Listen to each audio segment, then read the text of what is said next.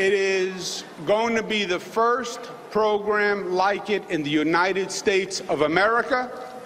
It's once again New York leading the way. It's a plan Governor Andrew Cuomo is calling revolutionary. If you really want to be competitive globally, we have to have the best educated workforce. And starting this fall, the state taking a big step towards achieving the best educated workforce by offering free college tuition to students coming from families making up to $125,000 a year. The plan is called the Excelsior Scholarship and would cover tuition in both 2- and 4-year schools in the SUNY and CUNY systems. And with the governor estimating more than 940,000 families potentially meeting the threshold, it's a move many believe could change lives. Honestly, I was surprised. I think it would be a great opportunity for students.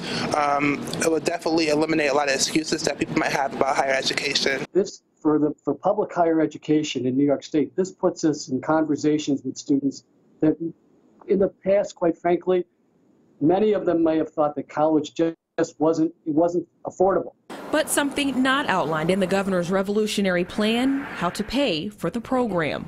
The governor's proposal right now is just broad strokes. The devil is going to be in the details and how that's going to work. Who is actually going to foot the bill for college? It just doesn't go away. Just because the governor says it's free doesn't mean it's actually free. And Governor Cuomo says he wants his new plan to begin as early as this fall, beginning with those making up to $100,000 and wrapping up in 2019 with those making up to $125,000. From the campus of Buffalo State College, Sierra Johnson, 7